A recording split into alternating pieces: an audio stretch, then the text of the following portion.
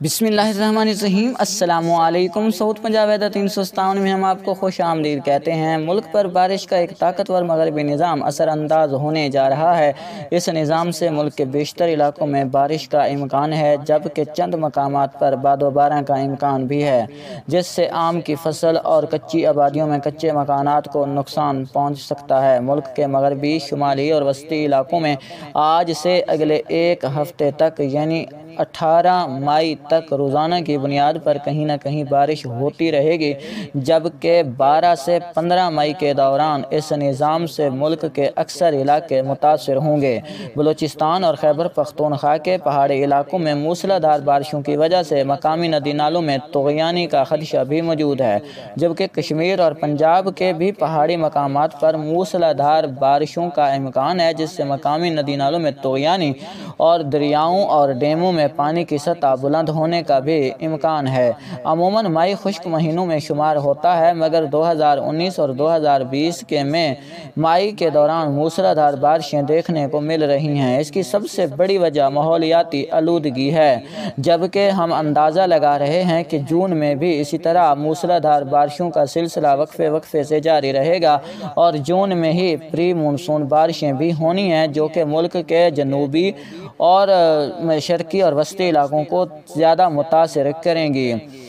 अगर हम तफसील की तरफ जाएं तो बढ़ते हैं। पहले बलूचिस्तान से शुरू करते हैं। इस निज़ाम से बलूचिस्तान के ज़्यादातर इलाकों में बारिशों का इम्कान है, जिनमें चमन, क्वेटा, योब, सवात, लोरालाई, सिब्बी, भाग, बारखान, कोलू, डेरा बुगटी, सुई, बिरोत, सुराब, नोशकी, मुस्लिमबाग, किला सैफुल्ला, किला अब्दुल्ला, मस्तोंग, मच, कलात, डेरा मुराद, जमाली, नसीराबाद, खरान, दालबंदीन, पंजगोड़, नुकंडी, तुरबत, जीवानी, गवादर, पिसनी और माड़ा खुजदार और आसपास के इलाके शामिल हैं। इन इलाकों में कहीं हल्की, कहीं दरमियानी और कहीं तेज़ बारिशों का इम्कान है, जबकि भाग, बारखान, सिब्बी, कोलू, डेरा बुगटी, योब, लोरालाई, मस्तोंग, कलात और गिरदोनवा में कहीं कहीं मूसलाधार बारिशों का भी इम्कान है, जिससे शदीद यालाबारी और बिजली गिरने के वाक़यात का भी अंदेशा है। अगर सिंध की बात की जाए तो सिंध के भी बलाई, वस्ती और सैली इलाकों में बारिश का इम्कान है, जबकि थरपारकर के इलाकों में भी डेवलपमेंट होने और बारिश का इम्कान है।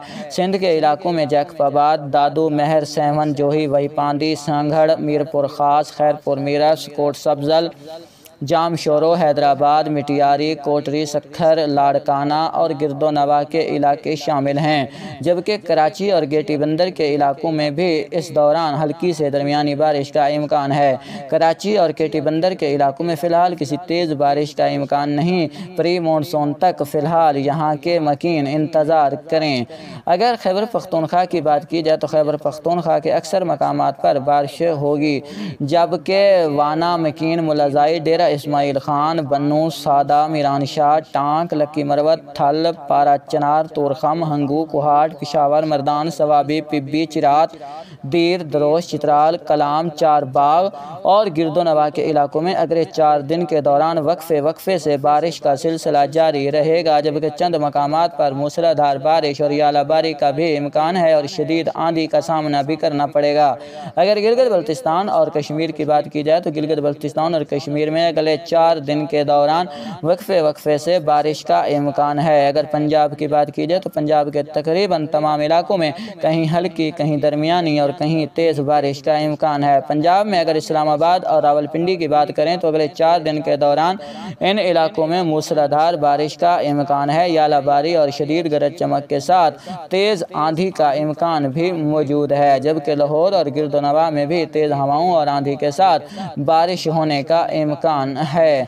अगर बात की जाए इसके अलावा बाकी इलाकों की तो जिनमें मरी, वाहकेंट, अट्टक, लावा, सुहावा, कलरसैदा, जहलम, तहसील बरनाला, चकवाल, पिंडी घेब, भलवाल, मियांवाली, झालार, बखर, नूरपुर थल, वोवा, डेरा गाजी खान, जामपुर, मुजफ्फरगढ़, मुल्तान, कोटद्दू, लैया, चिनियोट, मियाँ चन्नो, विहाड़ी, कमालिया, शेख फाजिल, फरूका, सरगोधा, फैसलाबाद, झवारियाँ, 18 हज़ारी, झंग, हरुणाबाद, फतेह जंग, सहीवाल, पाकपत्तन, उकाड़ा, आरिफवाला, बुरेवाला, बहावल नगर, हासिलपुर, اچ شریف، بہاولپور، دراوڑ، یزمان منڈی، احمد پور شرقیہ اور آس پاس کے علاقوں میں اکثر مقامات پر آندھی، تیز ہوائوں کے ساتھ تیز سے موسلادھار بارشوں کا امکان ہے۔ اس کے علاوہ راجن پور، زہر پیر، رحیم یار خان، داجل، رجحان، صادق آباد، فورت آباد، کھچی والا، فقیر والی، یتیم والی، ڈنگا بنگا، دیپال پور، قصور، چونیا، خان بیلا، ننکانہ صاحب، گجرات، سیالکوٹ، بھابرا، حافظ آباد، فروخ آباد، مرید کے، شکرگڑھ،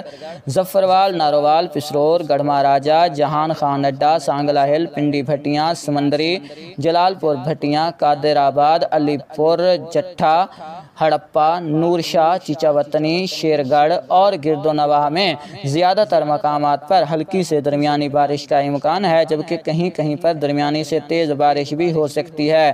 اس کے علاوہ ان علاقوں میں تیز سے شدید آندھی کا امکان بھی موجود ہے، جس سے آم کی فصل کو شدید نقصان پہنچ سکتا ہے۔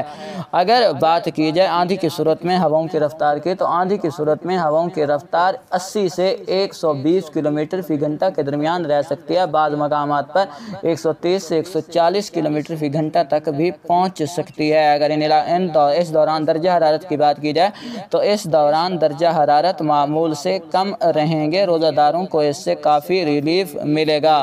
اس کی مزید تفصیل ہم اپنی روزانہ کی رپورٹ میں پیش کرتے رہیں گے۔ اگلی اپڈیٹ تک کے لیے اس ناچیز کو اپنی دعاؤں میں یاد رکھیے۔ اجازت دیجیے، اللہ نگہبان۔